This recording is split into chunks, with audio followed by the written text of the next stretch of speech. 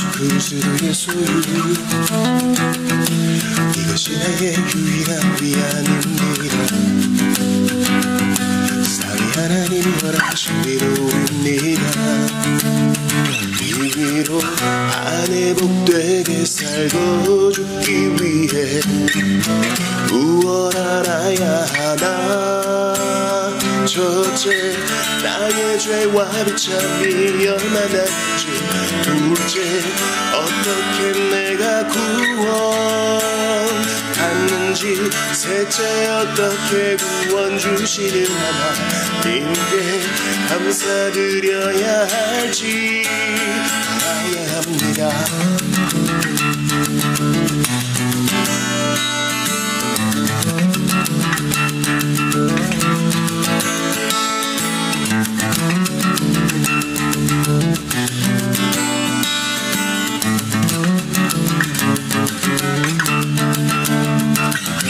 살아서나 죽어서나 나의 꿈과의 영혼이 나의 신실하신 구주 예수 그리스도의 소유 이것이 나의 유일한 위안입니다. 사위 하나님이 허락하신 위로입니다.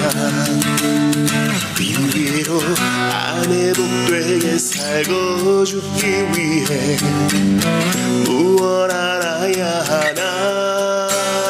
첫째, 나의 죄와 비참이 얼마나 큰지.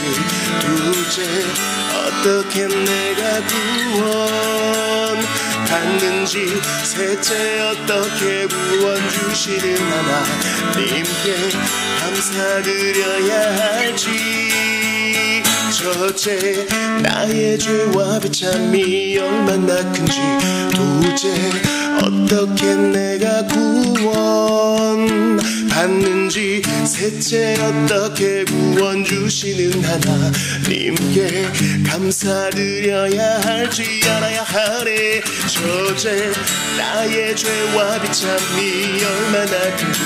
둘째, 어떻게 내가 구원 받는지. 셋째, 어떻게 구원 주시는 하나님께 감사드려야 할지 알아야 합니다.